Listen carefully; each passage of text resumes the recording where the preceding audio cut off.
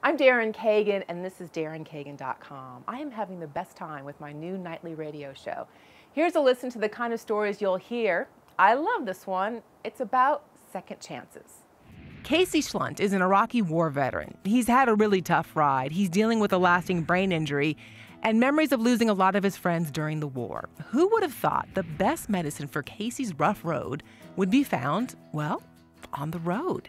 Casey is finding peace by transporting some special dogs. He drives dogs from his hometown in Texas up to Canada, where a lot of folks are waiting to adopt the dogs. That's 27 hours on the road with the dogs, but for Casey, it's a gift.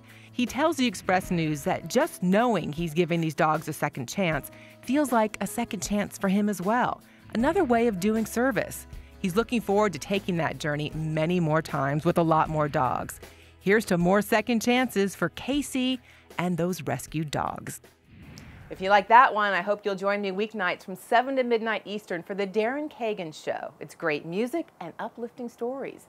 And please click all around DarynKagan.com for more stories that show the world what's possible.